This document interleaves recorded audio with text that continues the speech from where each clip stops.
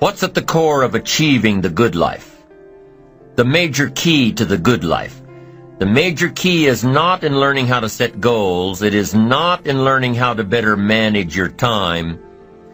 It is not in mastering the attributes of leadership.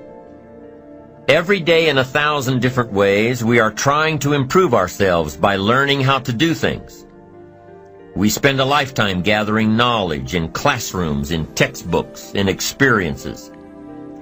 Now, if knowledge is power, if knowledge is the forerunner to success, then why do we fall short of our objectives?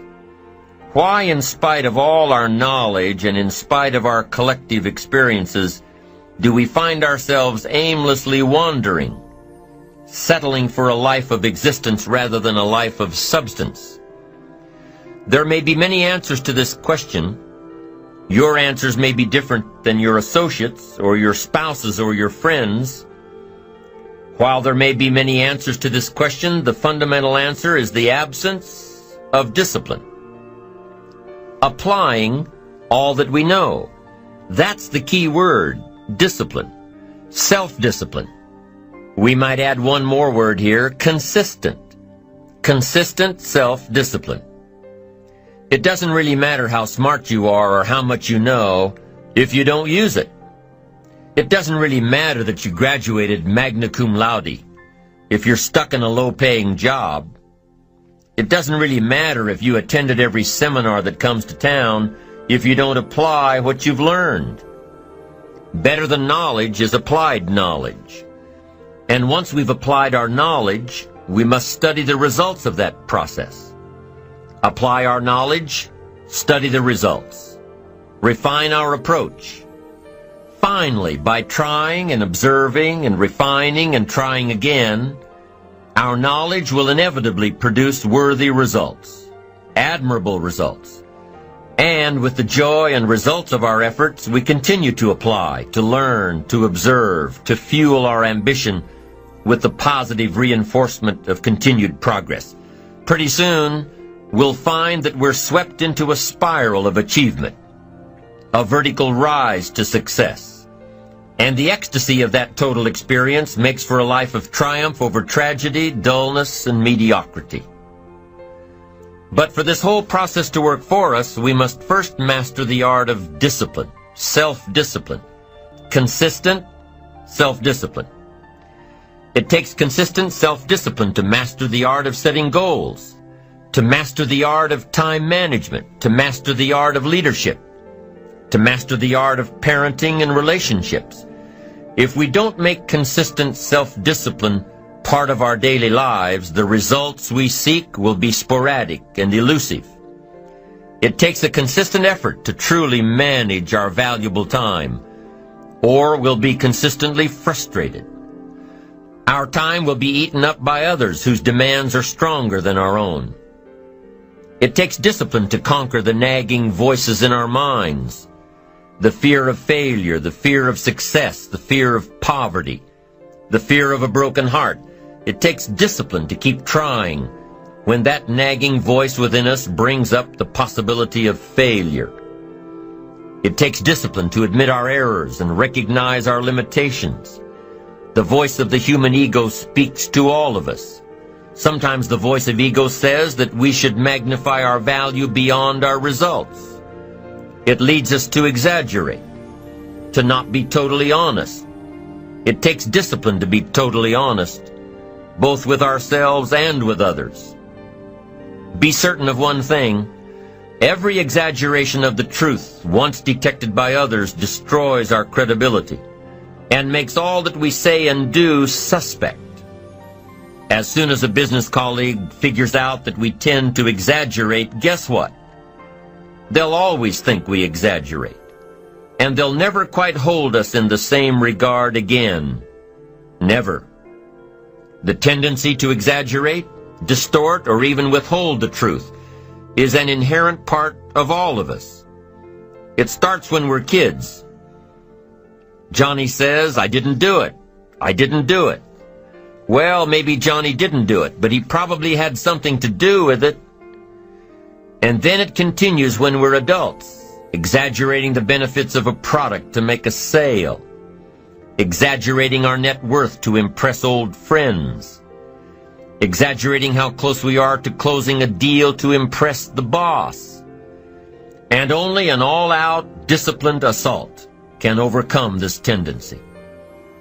It takes discipline to change a habit, because habits are formed a little bit each day, every day, every day.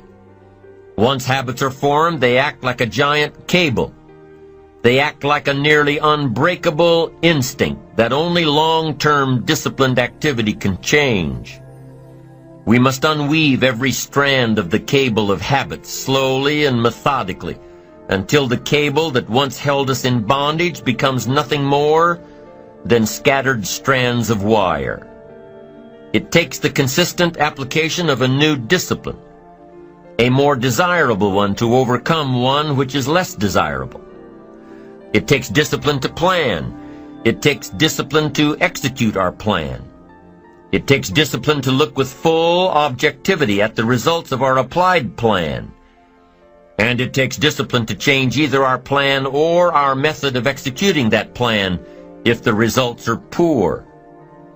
It takes discipline to be firm when the world throws opinions at our feet. It takes discipline to ponder the value of someone else's opinion when our pride and our arrogance leads us to believe that we are the only ones with the answers. Discipline is a constant human awareness of the need for action and a conscious act by us to implement that action. Discipline is an awareness of the constant need for action and a conscious act to implement that action. If our awareness and our implementations occur at the same time, then we begin a valued sequence of disciplined activity. Now here's the other side of discipline.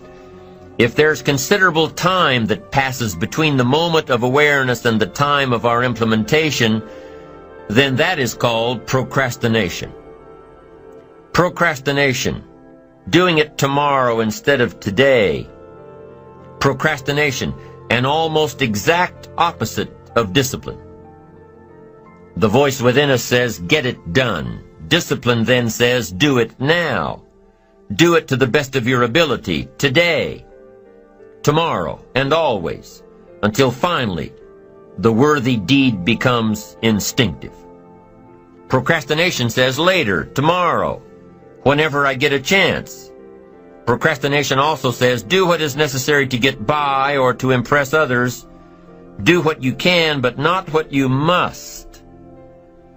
In every circumstance we face, we are constantly presented with these two choices. Do it now or do it later. Discipline and procrastination. A choice between a disciplined existence, bearing the fruit of achievement and contentment, or procrastination, the easy life for which the future will bear no fruit, only the bare branches of mediocrity. The rewards of a disciplined life are great, but they're often delayed until some time in the future. The rewards for the lack of discipline are immediate, but they are minor in comparison to the immeasurable rewards of consistent self-discipline. An immediate reward for lack of discipline is a fun day at the beach. A future reward of discipline is owning the beach. For most, we choose today's pleasure rather than tomorrow's fortune. So how can you get rid of the easy distractions? How can you keep your mind on what you're trying to do? How can you keep an attitude of doing it all and doing it now? How can you make the choice of discipline over procrastination? How can you stay focused on your ambitions? How can you avoid conversations at the water cooler? You can keep your focus on your work. You can get it done today instead of tomorrow. You've got to really work on your consistent self-discipline on a daily basis, or you'll find yourself distracted. Distracted by negative thoughts, distracted by negative people, distracted by water cooler chatter, and pretty soon, depending on the type of people you've associated with, distracted by your doubts within yourself. Never underestimate the power of influence and associations, and never underestimate the power of your own consistent self-discipline. Now let's take a closer look at discipline, at the 3 steps to becoming disciplined. First, true discipline is not the easiest option.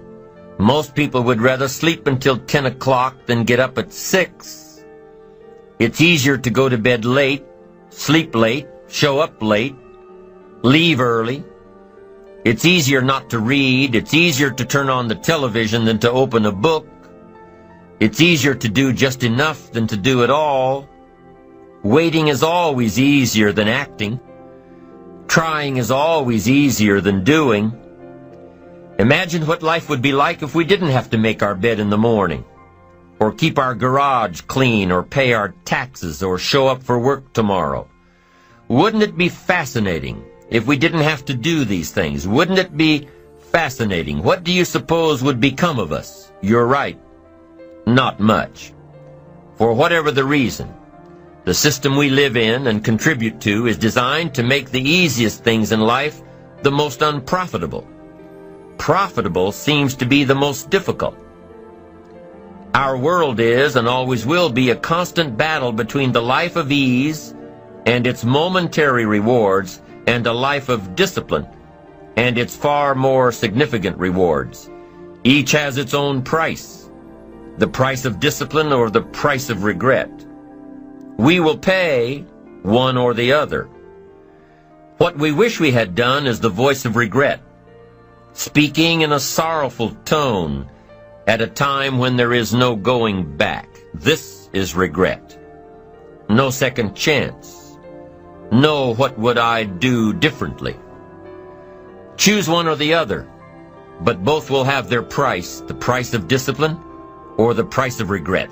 One costs pennies, the other a fortune. Dostoevsky said, "There are hundreds of young men who would die for the truth, but very few who would spend 5 years studying to know what the truth is." Dying for the truth is much more dramatic than the discipline of studying it one little piece at a time, one day at a time, 1 month at a time. But in the big picture, is dying for the truth really easier than adhering to the daily disciplines? The first lesson of discipline is that it isn't the easiest option. The second lesson of discipline is that it's a full-time activity. And we've said that the best form of discipline is consistent self-discipline. You see, the discipline that it takes to make your bed every day is the same discipline necessary for success in the world of business. The discipline to organize your garage is the same discipline to organize your business. All disciplines carry through to affect all parts of our lives. If we're disciplined in just one area and lazy in another, guess what? Pretty soon the lazy side will creep in and destroy the disciplined side. The bad habits in one area of our life will eventually destroy our self-discipline in the areas we've been working on. Consistency cannot be inconsistent. Discipline is the mind being trained to control our lives. Discipline is a set of standards which we've selected as a personal code of conduct. Discipline is imposing on ourselves the requirements for honoring these standards. Once we've adopted these standards of behavior and conduct, we're committed to honor them. And if we don't, then there can be no disciplined activity. We find ourselves announcing our standards to our relatives, our friends, our associates. We shout our beliefs and condemn those who believe any differently, but then we don't walk the talk. We end up acting in a way far different from the beliefs we've shouted. We tell our kids that the TV is rotting their minds, yet we spend our evenings in front of it. We tell our employees that they must take advantage of every minute of the working day, yet we spend 3 hours at lunch. Do as I say, not as I do. This is inconsistent. This leads to a loss of credibility among those who watch us. And more importantly, this leads to a loss of credibility within ourselves. The only thing worse than one who is inconsistent in applying their self-imposed disciplines is one who has never considered the need or the value of discipline at all. These people seem to wander aimlessly, changing procedures, changing standards, changing loyalties, and shifting frequently from one commitment to another, leaving behind a trail of broken friendships, unfinished projects, and unfulfilled promises, all because of a discipline that was either non-existent or imposed so infrequently that it was ineffective.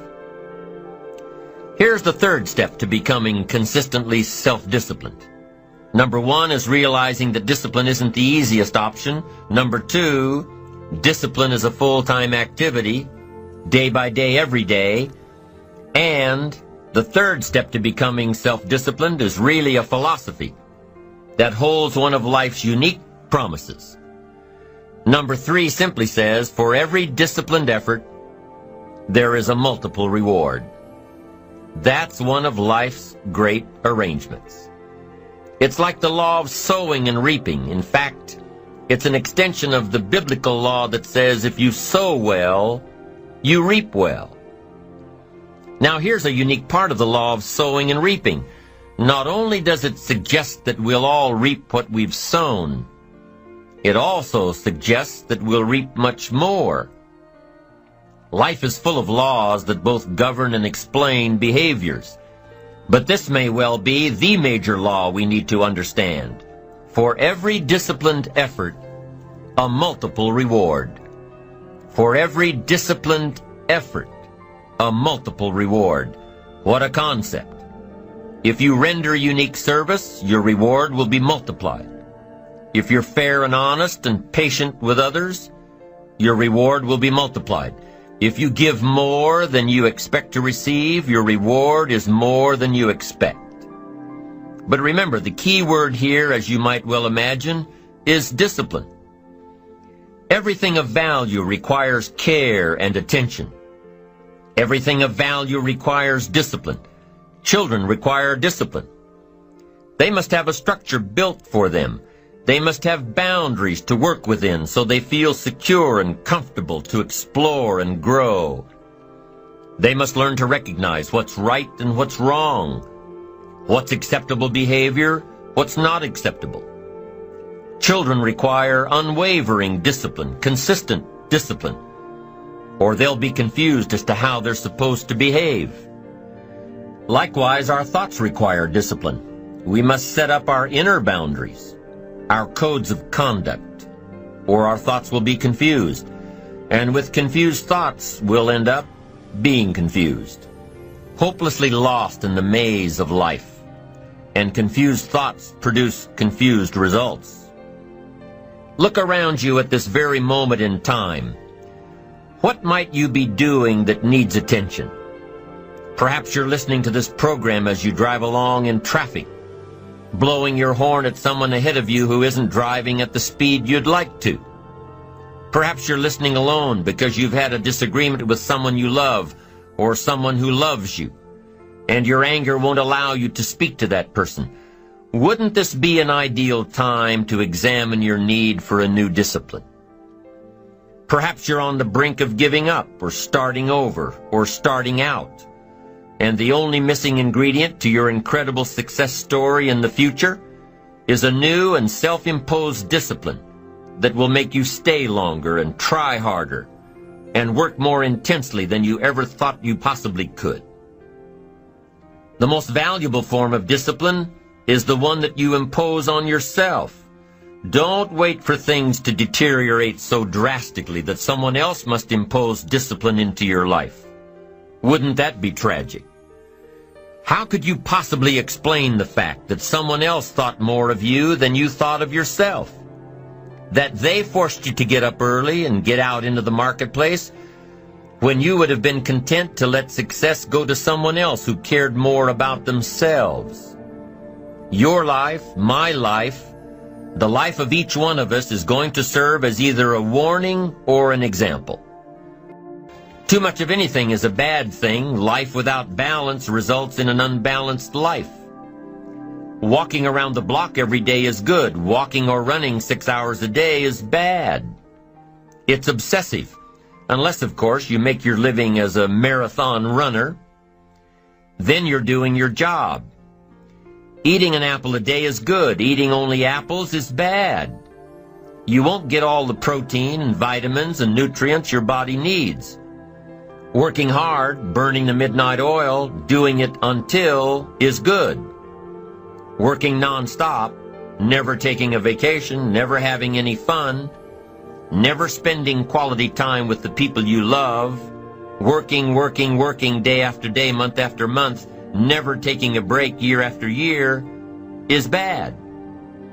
If you've got your nose to the grindstone all the time, how are you ever going to spot new opportunities, consider new ideas? It doesn't work that way. You've got to stop and ponder where you've been and where you're going. You've got to reflect so you know if you're even on the right track.